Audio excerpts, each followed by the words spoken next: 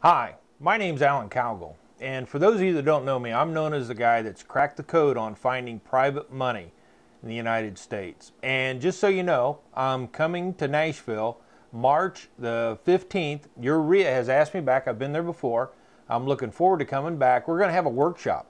It's on a Saturday. It's going to start at 9 o'clock. You want to get there a little bit early to register, and then I'm going to go to 4 o'clock. What I'm going to talk about in the morning is how to attract and manage private money in your life.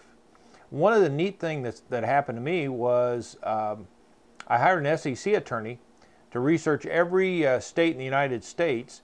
And when he got done with that project, he said to me, he said, hey, Alan, I want to thank you. And I said, why is that? And he said, well, moving into my new house today and you bought it. Now, I'm telling you, that's not what you want to hear from your attorney. But the good thing that happened was coming out of that, I got information on the SEC do's and don'ts in every single state in the United States, and therefore I can go out and teach it. I'm not an attorney and I can't practice law and have no desire to, but what I can do is share with you the do's and don'ts of what's allowed within your state. And I'm going to go through private lending in the morning, and then after I get done teaching the legal piece, I'm going to kick back and let you pound me with questions. And why would I do that? I want to make sure that you are crystal clear on what you can and can't do with private lenders and what you can and can't do when it comes to the rule book on the SEC. Now, the neat thing that your RIA has asked me to do is to teach in the afternoon. One of the things that I have really focused on, it's how to run a business, how to run an office, how to run acquisitions and sales, and all the different elements of the business.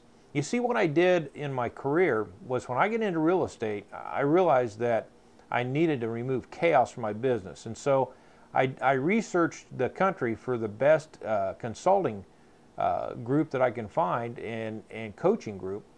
And I found the E-Myth.